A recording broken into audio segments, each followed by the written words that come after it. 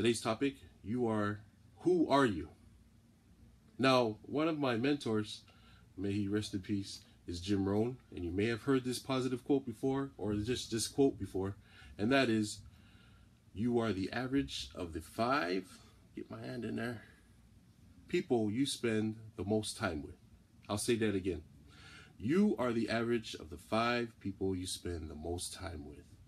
Now, I'm gearing this message toward the youth, especially those who just graduated, because as you go on in life, you will notice that the people you surround yourself with they are going to determine who you become.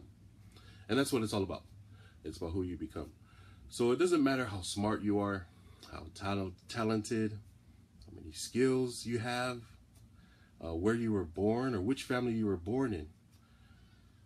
All that counts is if you want to be successful, and success can be measured in different ways. It doesn't have to be tied to monetary. It's all about who you surround yourself with. I have a quick story I'd like to share with you. Well, let me back that story up by letting you know about a couple weeks ago, I had the pleasure of teaching us early morning seminary class. Thank you. I was throwing that S in there for seminary. Early morning seminary class. Basically, it's a Bible study. If you do not know, this year they were studying the Bible, but at any rate, I shared with the students who are high school students a story of at one time my best friend. His name was Misionga. When I first moved to Hawaii, I went to seminary. First thing, get really excited, start my junior year in high school. And of course, as was the pattern when I lived in the mainland, went to seminary first. Well, we moved to Kunia, which is above the Walmart. At any rate, I attended Waipahu High School. That's my point. Across from Waipahu High School was the LDS Church, where it still is the LDS Church building. Waipahu, I believe it's the Stake Center. So we attended seminary class, and that's where I met my friend Misionga. Really cool cat, to himself, loved singing. That guy could sing. Obviously, in the right place at the right time. He was at seminary, and we hit it off really quickly. We started hanging out. He came over. He was very busy with his family. They had a cleaning business, but we hung out, and we became really good friends. My best friend in Hawaii. He showed me the Manapua truck. Anybody here know what the Manapua truck is? Let's see here. I see a lot of people from Hawaii. Anyway, not from Hawaii, know what it is? You got to know what it is. Breakfast of Champions. But he showed me around, took me over across the street to Waipahu, got me acclimated, and we became really good friends. Now, that was junior year. Around senior year, he started to hang around a group of different friends. I'll just say different friends. Different because they had different goals in life. They had different choices that they were making. They had different things that they liked. Namely, they liked drugs. They were calling themselves a gang.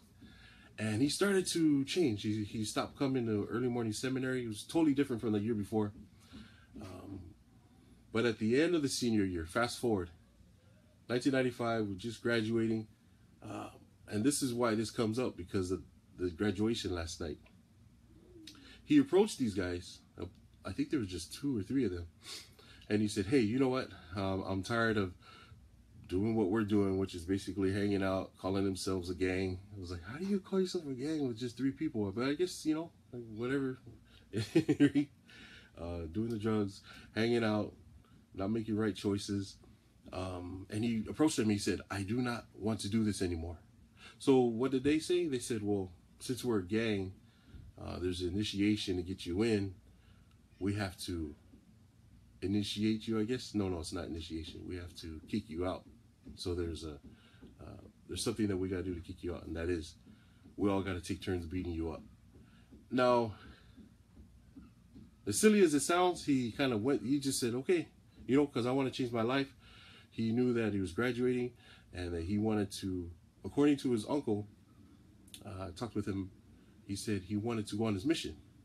So in order to go on your mission, for the LDS Church, full-time LDS Church, you got to stop. You can't be doing drugs. You can't be hanging out with a group like that.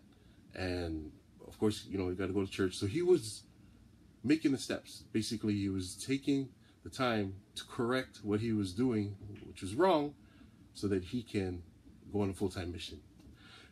And so he agreed. I wish he didn't, but he agreed to the plan that these guys had, which was, we're going to kick you out of the gang, same way we kicked you into the gang or brought you into the gang, and that is to beat you up. So he allowed these people to beat him up. I'm not going to name their names. You can look it up in the news. Happened in 1995 in Waipahu, by the rec center, in the field next to the rec center, and they beat him up and kept beating him up until he died and laid there dead in the field next to the rec center overnight. There were some witnesses. There were people that telling them to stop beating him. He was beat so bad that his whole head was black and blue and swollen. That's how bad they beat him. His so-called friends at the time. I remember participating in his funeral, and I remember thinking, man, totally different from just 2 years ago, 2 years prior, about this young man who had so much going for him. I mean, his voice alone, he was, like I said, he was a great singer, but more importantly, he wanted to make some changes so that he could serve the Lord.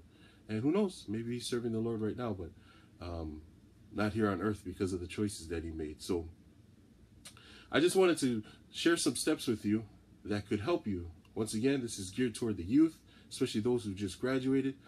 Hey, it can be geared toward even the younger people, or even some of you older generators, or the older generation. Take inventory. Who are you? Who are the 5 people that you spend the most time with? Who are they? What do they do with their lives? How ambitious are they? How happy are they? How motivated are they? How optimistic are these people? How positive are these people? Now evaluate carefully. Make the choice. And don't be afraid to change. So how do I change? I mean, I've been hanging out with these people for so long. I told these students in the seminary class, you have the break every year, right? The summer vacation. That's a great opportunity to say, you know what? I'm going to leave all that behind. Whoever I was hanging out with before, when we start new, I'm just going to start hanging out with different people. It's possible. I mean, you have that break to, you know, kind of just, and, you know, people will come up to you and be like, man, you changed, man. But it's all good because that's who you want to become, right? Well, what if you're not in school? What if you don't have that break that you can use to start saying, you know, I'm going to hang out with people that uplift me, that rather than drag me down? It's really easy. You just decrease slowly over time the amount of time that you hang out with people that you don't want to hang out with, and increase the amount of time slowly over time, the amount of time you hang out with people that you want to hang out with, or that uplift you, that inspire you, that motivate you. So basically, to wrap this up, remember that you are the average of the 5 people you spend the most time with. If you got value out of this, please share this with your friends and your family members. That's all I ask. It's something that I like to give back. Doesn't cost any money. Just something that we just have too much negativity in our lives. It's about time that we share some positivity. Thank you for joining me. We will see you next week for our next topic. Have a blessed day.